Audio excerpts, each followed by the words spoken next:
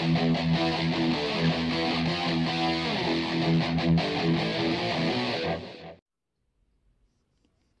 how's it going, YouTube? This is Sick Eric back again with another video, and today I'm just going to be quickly going over my experience. It's been about almost 2 weeks that I have had the Samsung Galaxy S9 Plus, and I just want to share my thoughts and what I think of it. It's a really nice phone. I have not had any slowdowns on it whatsoever. It is snappy. Of course, we're still in the honeymoon stages of this phone. We'd have to see another few months down the road if this phone will slow down, but this phone has been awesome. The camera has been awesome as far as taking pictures, recording video. The whole dual aperture is really cool. As you can see right here, it's on f1.5, and then you can switch it to f2 to let in more light. It's really nice feature. I've been enjoying everything. I've been enjoying the little AR emojis on it. It's really cool. I know it's a little gimmicky, but I like them. They are cute. My wife likes them. You know, we use them a lot between each other, so that is, it's pretty good. Let's see if they'll improve it, maybe in another update, provide more emojis or whatnot.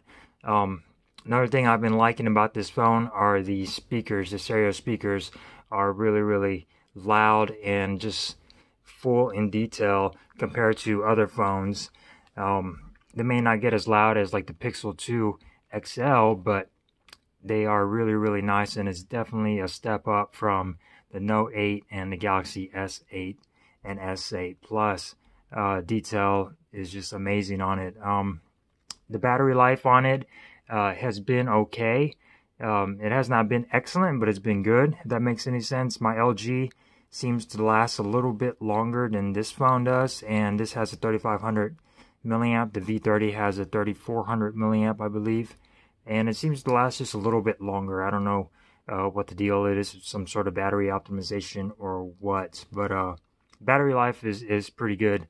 It'll get you through a day without no problem, and that is from a 12-hour a day charge. Maybe charge it overnight or the next day, and you should be fine.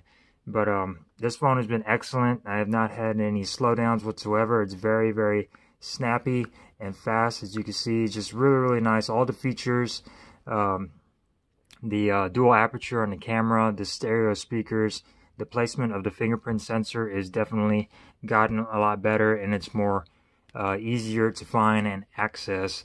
The finish is just awesome. I love this coral blue color.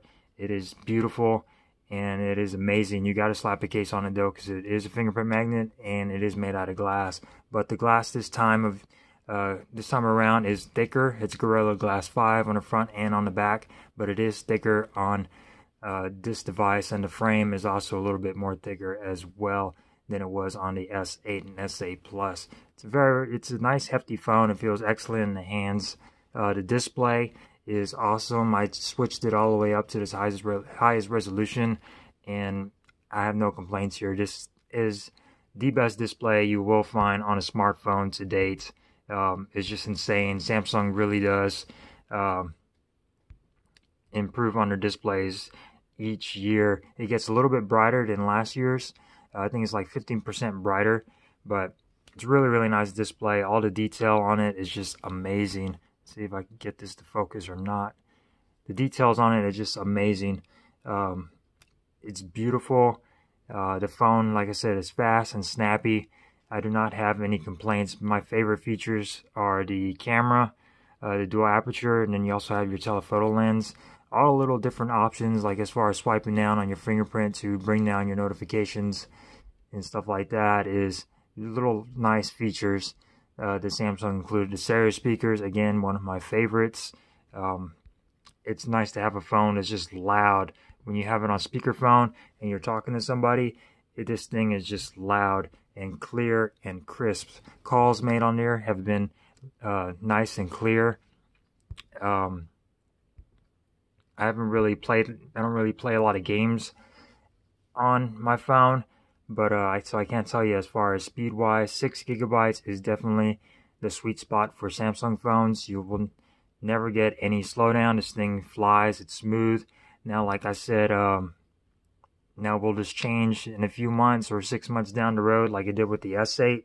The S8, when I got rid of it, was very, very laggy, and I had to do several different factory resets to make it okay, but it still ended up slowing down. So hopefully that's not the issue. Snapdragon 845 on here has been awesome.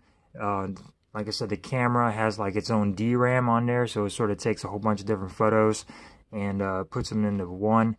Really, really nice. Snapdragon is awesome. It's fast. It's efficient. No issues here.